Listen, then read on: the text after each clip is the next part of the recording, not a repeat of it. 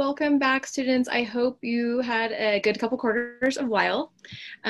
Please welcome our first presenter of the day. We have Dave Versteeg.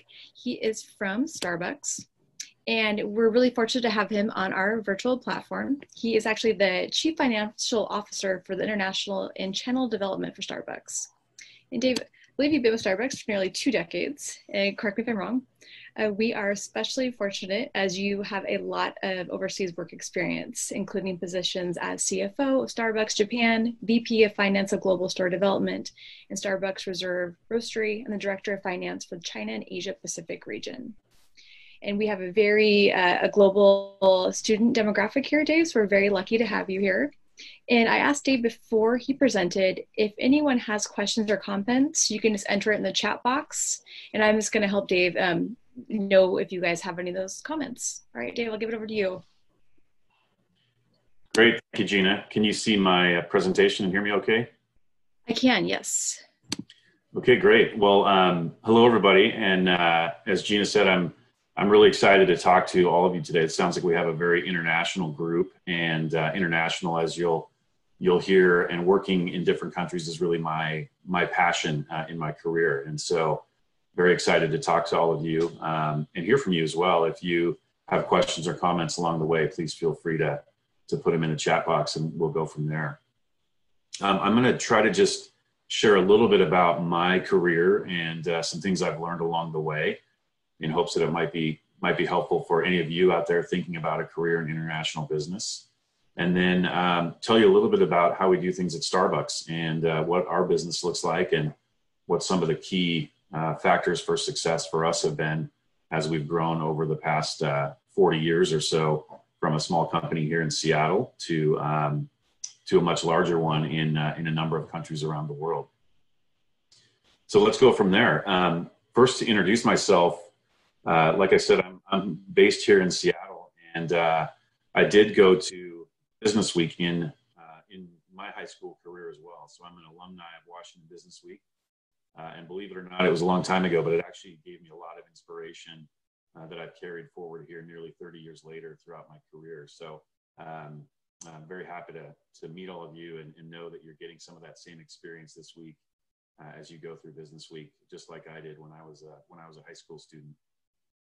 So let me first just tell you a little bit about my career journey, which has been fairly simple, I guess. I grew up here in Seattle, like I said, and I think when I was growing up, I wouldn't describe my neighborhood or my school as a very diverse place. My upbringing was pretty local. Most of the kids I went to school with looked like me and acted a little bit like me, and so it wasn't until I got into college at the University of Washington where I really started experiencing a little bit more in terms of diversity of lifestyles of my friends and different backgrounds that people had come from.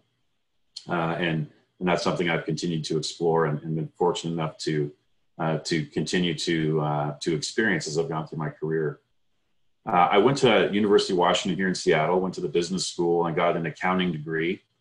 Studied accounting and became a certified public accountant here in the U.S., which for me was a very good foundation for a business career. It was just a great place to learn what we call the language of business. And it's been something that as I've gotten further in my career, I've gotten away from the accounting side, but it was a great foundation for me to start a number of different things. Out of college, I went to work at Deloitte. At the time, it was Deloitte & Touche. I was an auditor. Working again in the accounting field, and spent about 4 or 5 years at Deloitte. And again, a great place to start my career. Met a lot of very interesting people. I really enjoyed working with a lot of different companies at Deloitte or other big consulting firms. You have a great experience of getting to work with clients. So every few weeks you're moving around from one company to the next and really learning a lot of diverse industries as you go. While at Deloitte, Starbucks was actually one of my clients. And so that's how I got to know Starbucks long ago as I was working on that account, and they were a client of mine for a couple of months per year. I really fell in love with the company and fell in love with what we were doing, the people there, just the simple idea of trying to serve a nice cup of coffee to our customers And so I went to work for Starbucks a number of years ago and have been there now almost 16 years, growing up through the finance department. So that's a little bit about where I've been in my career. And again, not too many different stops, but each one has kind of helped me advance to the next spot. So I want to tell you a little bit about my international journey. And as we do that, I'd like you to just kind of reflect on this question. What's the most interesting place you've ever visited and why? What's the most interesting place you've ever visited and why? And if you have anything you want to share, please feel free to share it in the chat box, and if you have any interesting stories of places you visited. And before we go on, does anybody know what this picture is of? Anybody out there know what this picture, where this picture was taken, or what it is showing? Looks like Sri Lanka. We have coffee beans. Yeah, yes, right. It's So, Southeast Asia. that's right. This is a picture of a coffee farm. I believe it's probably in Central America. But at Starbucks, we have a bit of an inside joke. A lot of people don't know where coffee comes from, even those people that work at Starbucks. And the joke is that coffee grows on trees, like many other things. Coffee does grow on trees, and this is a picture of a woman tending to some coffee trees on a farm in Central America. And coffee grows on a tree that sort of resembles a cherry tree. And farmers will pick the cherries off of the trees during the coffee harvest in the fall. And the pit of those cherries becomes what we know as a coffee bean. It takes a long journey to go from the farm to your coffee cup. But after picking a cherry, the pit of the cherry will be extracted and roasted eventually. And that's what turns into the cup of coffee, or the coffee that we grind and put into our cup. So this is a beautiful coffee farm in Central America. So let me spend a few minutes on my my international journey, and it really started when I was in high school and college, and I took my first trips outside of North America and traveled a little bit around Europe. And I think we have some students from Europe actually on the call today. And so, for you, travel in Europe is maybe not necessarily as exotic as it was for me when I was in high school and college. But for the first time, I really explored some areas that, I'd only read about in books, and was able to really see things like in this picture, the Parthenon in Greece, where I had studied mythology and Greek history throughout my high school and college history lessons. And for the first time, I got to see that in person. And I can still remember looking up in Athens up the hillside and seeing the Parthenon, and just the sense of awe that brought to me, and really helped me kind of open up and understand what it meant to see different cultures and different pieces of history and really the human experience. The next stop was moving up the screen, was in a little country called East Timor in Southeast Asia near Indonesia. And about 20 years ago, a friend of mine was living in East Timor. And at the time, it was the poorest country in the world. It was a newly independent country that had just gained independence from Indonesia, and was primarily a coffee farming country.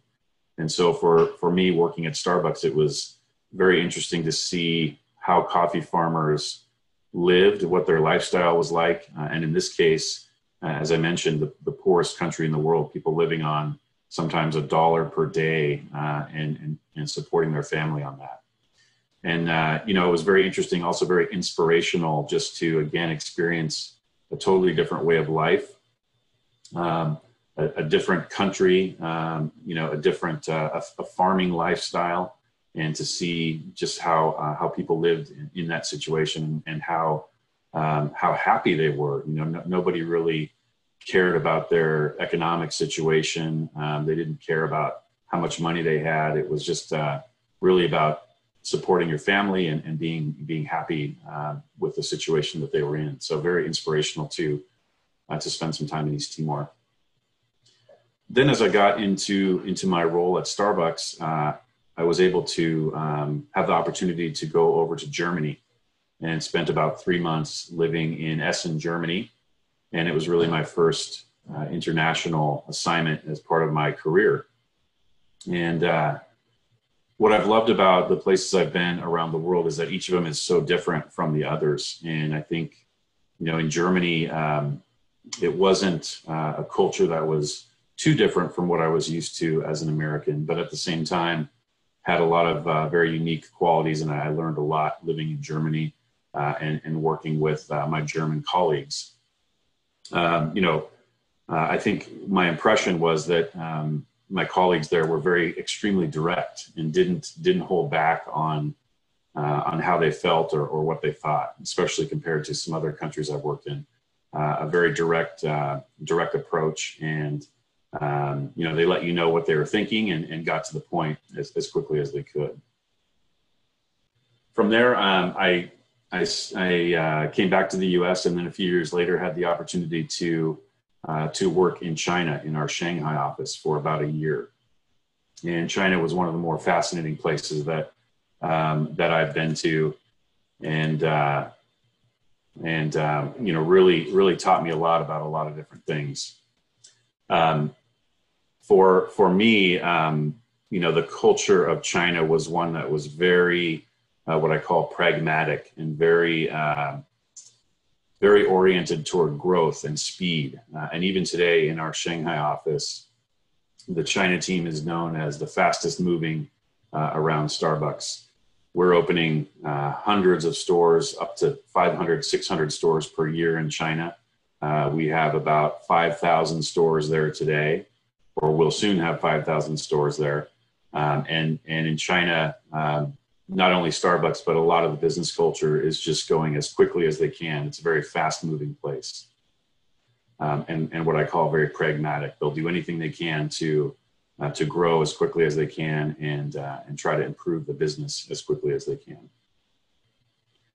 And then finally, more recently, I was able to spend some time in Japan. I spent about the past 3 years working in our Tokyo office in Japan with Starbucks. My family and I just returned earlier this year after 3 years living in Tokyo.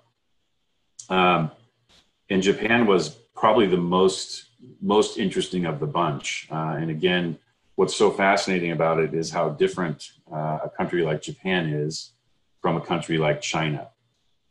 Japan is, in contrast to China, very quick and fast paced. Japan is very slow paced and deliberate, very cautious. Japanese business people do not like to take risk. They don't like to place bets on growth. They don't like to grow too quickly. And so to compare and contrast the two different cultures was very interesting. And for me, Japan was actually a bit of a struggle because of that cautiousness. At Starbucks, I've grown up, for the past 16 years, growing very quickly and very fast-paced business. And to come to Japan, where the pace was a little slower, was an interesting adjustment for me. But I really liked the experience and really enjoyed living there for a few years. So let me stop there real quickly. And Gene, I don't know if we have any comments or questions yet, but let's just pause and see if we do. Yeah, just a lot of people saying their most interesting place. We have Costa Rica, we have Japan, China, Singapore, places that the students have traveled. Good. So some of the places I'm even mentioning. Yeah.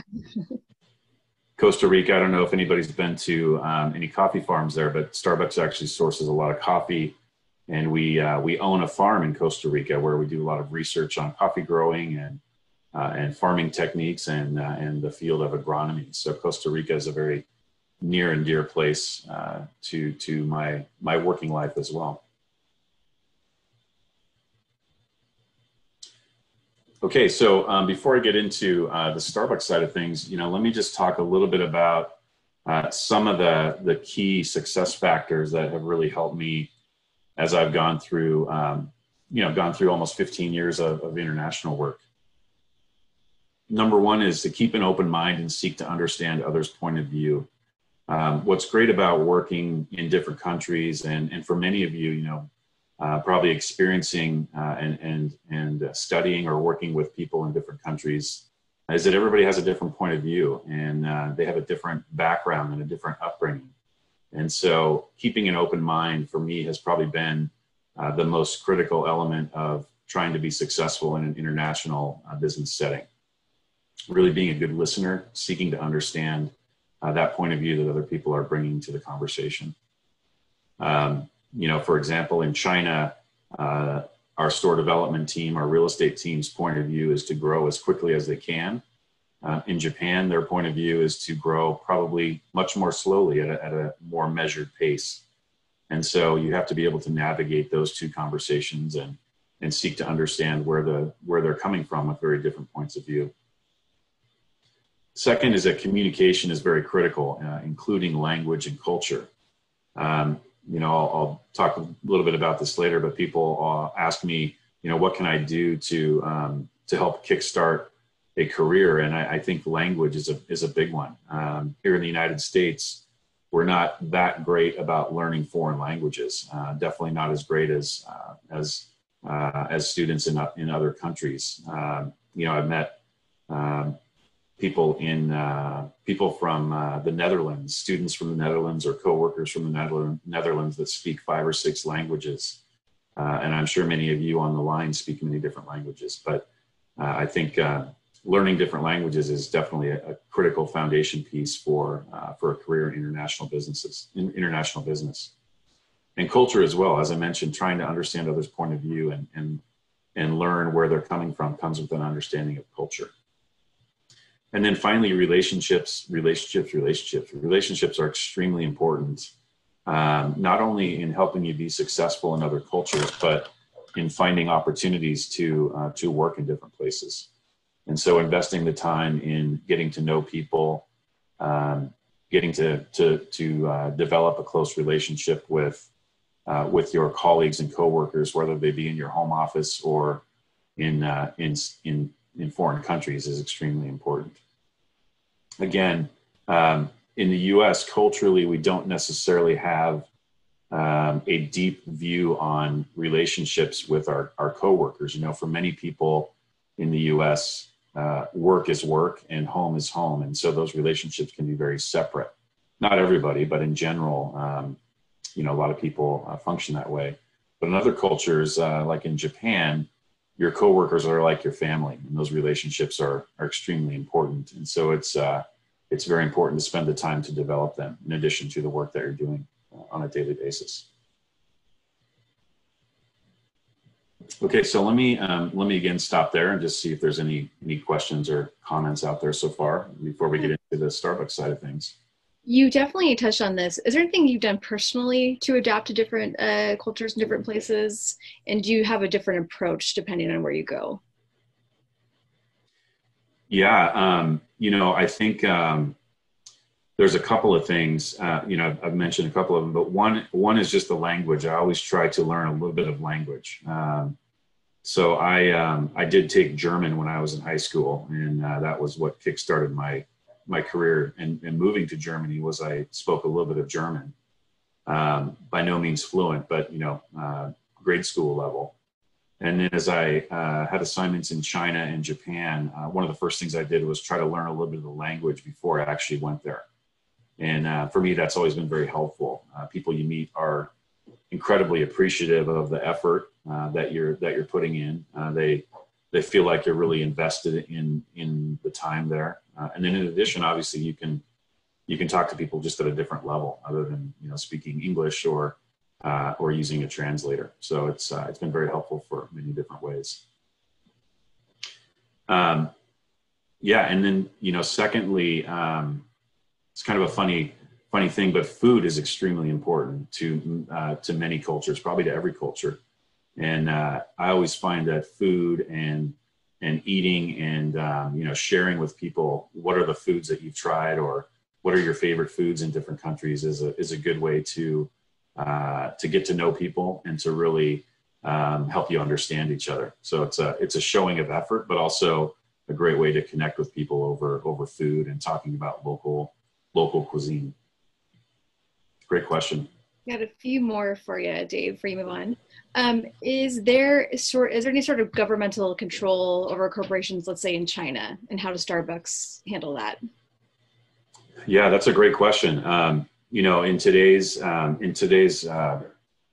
what I'd call geopolitical climate, that's becoming an even stronger question as economic relationships between the U.S. and China in particular become more and more strained. And with the election coming up in the U.S., never really sure what those economic ties and relationships are going to look like from a day-to-day or month-to-month basis. So, at Starbucks, we have tried to do a couple of things in China in particular.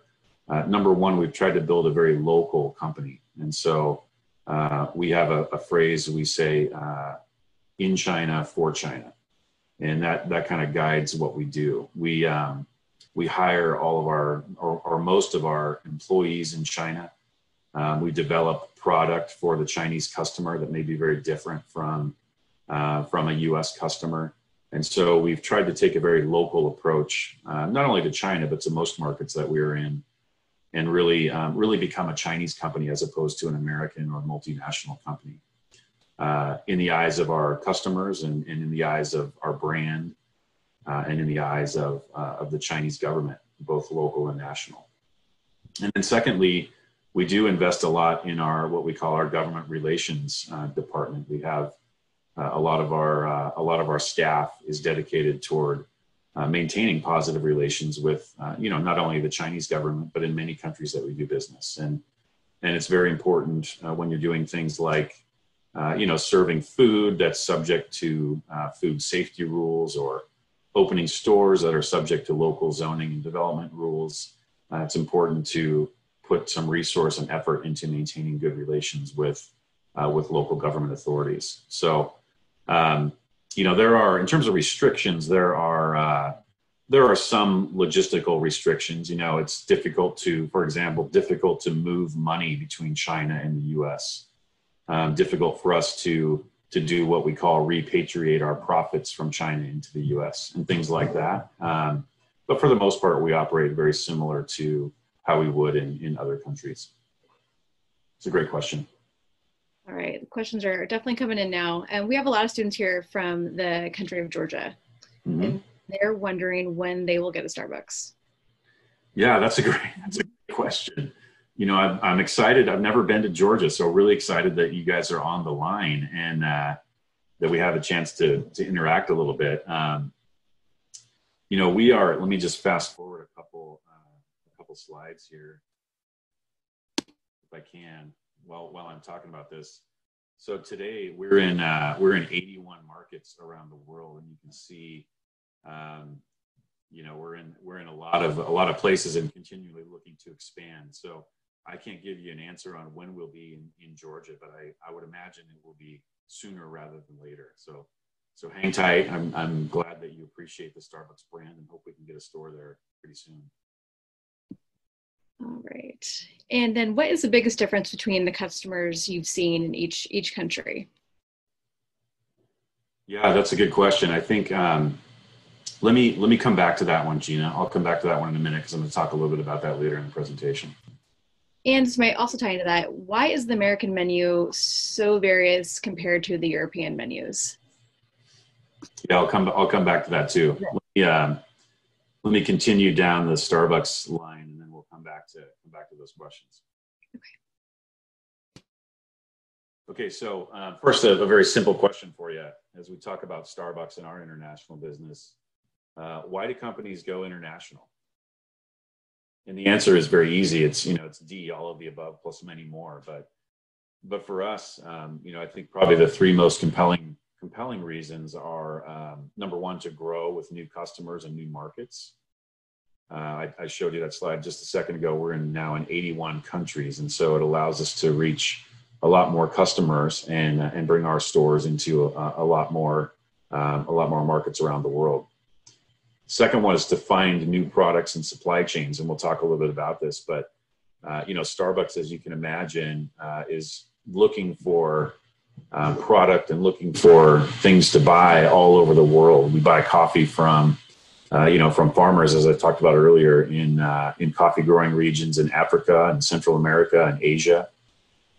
We buy a lot of furniture. Our store environment is incredibly important in our business. So we buy a lot of furniture, and we're looking for new places to buy high quality furniture. And then we buy a lot of milk. Starbucks has a very varied product platform, and so we're always looking for new sources of product in our supply chain. And then C, to protect our brand and business, and that's been very important as we've grown up as well.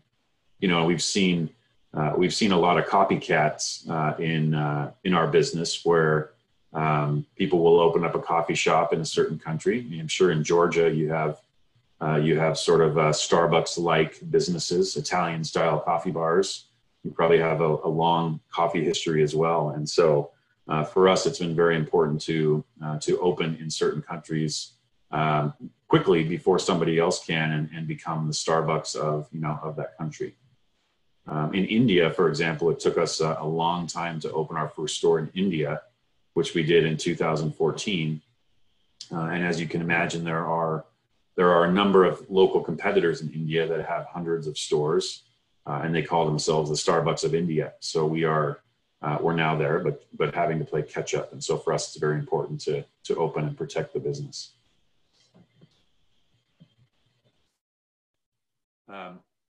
Back to our international presence. So we are in 81 markets today with over 17,000 stores outside of the United States. And you can see how that breaks down in terms of our store count by country. And the colors on the map represent how we go to market with our business structure, which for me is a very interesting part of my role. But in green, we have what we call company-owned markets. Starbucks owns all of the stores in that market and owns 100% of the stores. So markets like China, the US, Canada, the UK, and Japan, large markets where we've decided that we want to have ownership of the entire business and own all of our stores.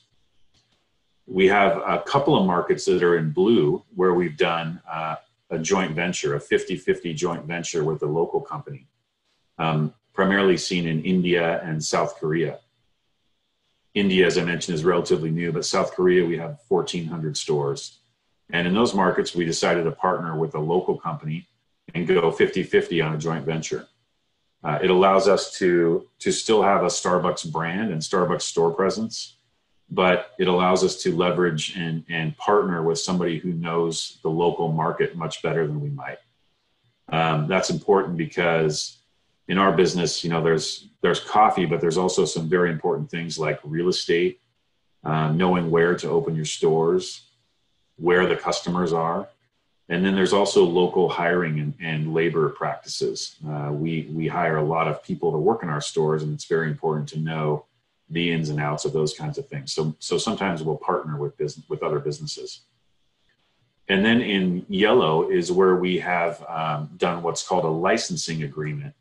And we will, again, work with a local company, and we will license our brand to that company to run our stores on our behalf. So in Mexico, for example, and in France, we work with a partner called Alsea across those two countries, and they open Starbucks stores, and to you and I, they look exactly like any other Starbucks would, but they're actually owned and operated by a different company, and they pay us a royalty in honor of that for the ability to own and operate Starbucks stores. So very unique structures and an interesting way of going to market across these countries.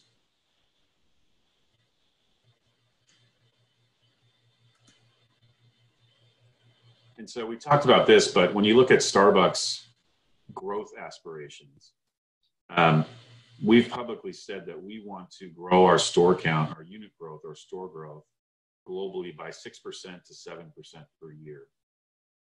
And in the US, that growth rate is about 3 to 4% per year. So we may open a few hundred stores every year in the United States. And so in order to really reach that 6 to 7% goal, we're growing much more quickly in other countries. I mentioned China earlier, but China, we're growing our stores by about 15% per year. So much more quickly than in the US. And that allows us to maintain a growth rate that's higher than what we could do by just staying in the United States alone. Really our overall growth strategy. Okay, so let's get to some of the questions that we talked about earlier and talk about our customers and products in other countries. So first of all, trivia question for you. What is the most popular Starbucks drink in Japan? You guys can shout out some answers in the chat box. Let's see. Let's just take a couple minutes and see what gets the most answers. We have D, C, lots of Ds. Mainly just D. Mainly D. Okay, yeah. So D, the matcha green tea latte, is actually a drink that has become a global favorite, but it started in Japan a number of years ago. And, you know, as most of you probably know and can recognize, matcha and green tea has a strong tradition, and actually, as it turns out, is a very delicious flavor that has become very popular in our Western markets as well. But the answer is actually A, the strawberry frappuccino. Strawberry frappuccino is by far the most popular drink in Japan. And actually, it's one of the most, if not one of the most popular drinks that we have around the world. Our Japanese customers actually, you know, they just go crazy for strawberry frappuccino when it's available. We do about a 3-week promotion per year in the spring, and we sell a lot of strawberry frappuccinos, and Japanese customers love it. I think you can also see dragon fruit refresher. I don't know if we have that one in our European markets yet, but that's another flavor from Asia that has made its way into the US and has become a very, very popular summer drink this summer here in Seattle and around the West Coast too.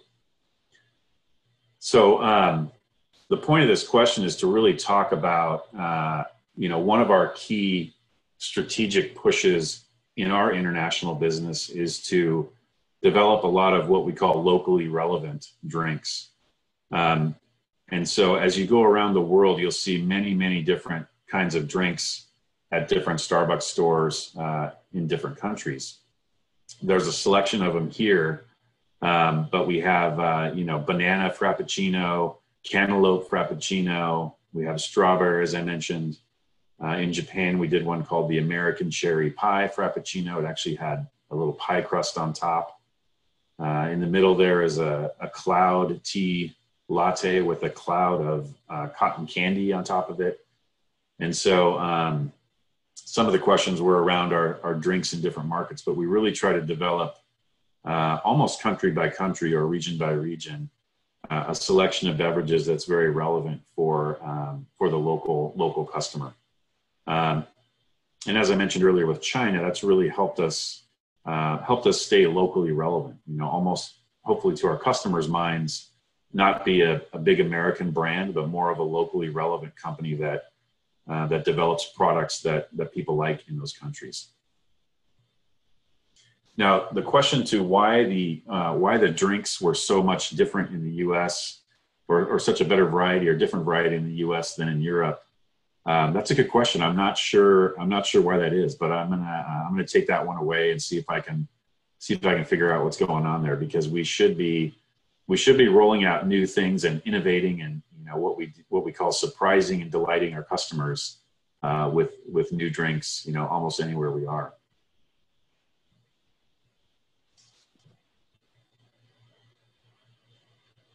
The next piece that we focus a lot on is around locally relevant stores and store design. And, you know, for us, the coffee and our drinks are very important. The people in our stores are very important. You know, it's very important that you as a customer have a positive interaction with our store employees, with our baristas. And then the store environment and the physical space is also extremely important. And so not only do we try to design our stores with a high level of design focus, but we try to make them very locally relevant.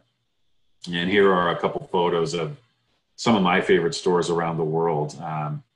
Down in the lower left is a store in Japan. It's in a city called Kawagoe, and it's designed to look like a traditional Japanese shop or customs house, almost like a tea house, designed with very local principles in mind.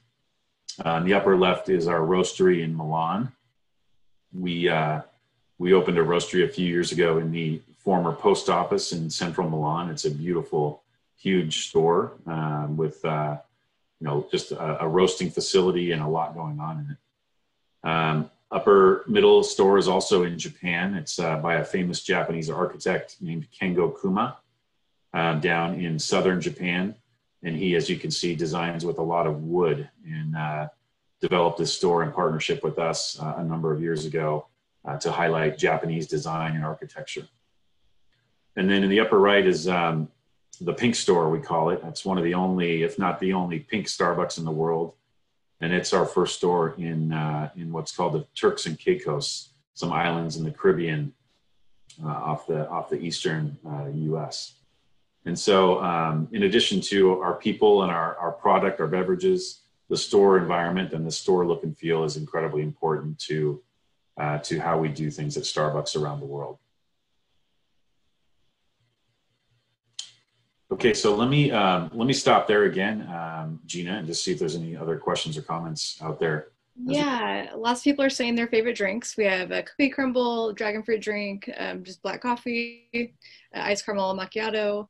And we had one question, and it kind of alluded to this. How important is it for businesses to appeal or make their customers happy? Yeah, it's number one. I mean, it's job number one.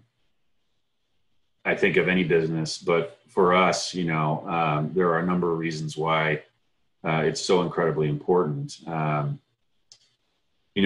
say a lot at Starbucks that we're a coffee company, but we are not really in the coffee business. We're in the people business, and we're in the people business serving coffee.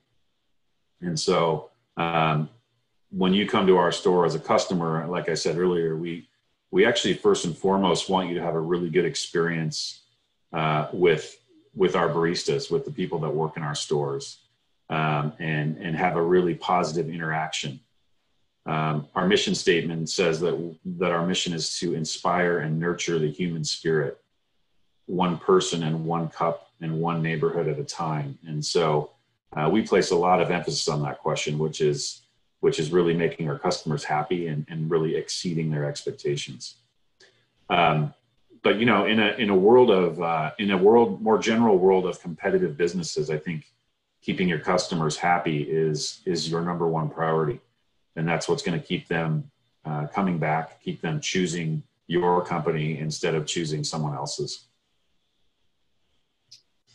Right. One more question for you. Why is it more important to have a joint venture with some countries compared to others?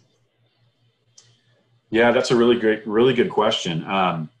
And for Starbucks, what you didn't see on that map was that for us, most of the time when we opened in a new country, we would actually start with a joint venture. And that's because, for us as a company based in Seattle, we're familiar with practices in the U.S., but when we start expanding to countries like China and India, somebody asked earlier about government regulations in China, and there are a lot. It's a very different place to do business than in Europe or in the United States, and so it's important to first of all understand whether you think you know enough about that country to be able to do business there. And it's, as I mentioned earlier, it's not just selling product, but it's understanding what do your customers want, what's important to them. It's understanding the real estate landscape and, how do leases work and how do you know when certain sites come open that you might want to open a store. And then it's about knowing how to hire people and how to hire the right people for your stores. For us, those are the three most important areas. And so if we don't feel that we know enough about a country and in those three areas, we will partner with somebody to open the store there.